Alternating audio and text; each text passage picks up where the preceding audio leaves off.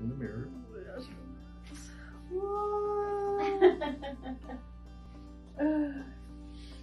Is it still a little bit swollen? It is. It looks good. I like it. Wow.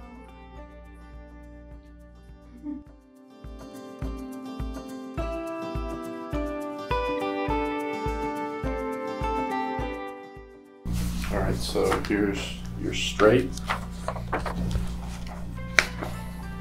Wow. So straightening, it's known as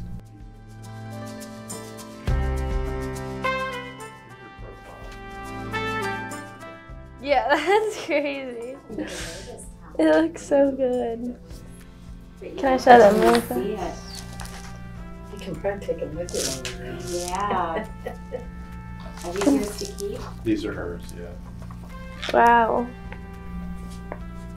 That is crazy. On the bottom, you can see the septum.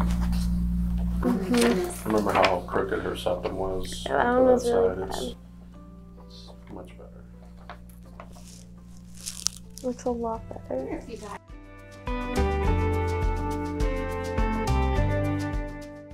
I definitely like it a lot more, and a main problem was I couldn't breathe, so now that it's fixed I can definitely breathe a lot better, and it's a lot more symmetrical than it was before, so I love it. So before, I had a really good nose before playing soccer, and then I got into sports and I got injured a lot with it. Just playing a lot, it just injured it, and the ball would hit my face a lot, and then I was having a lot of trouble, like even when I was playing, breathing, because I had a really bad deviated septum. So I more of just wanted to get the bump removed and get it trained down and be able to breathe better. So.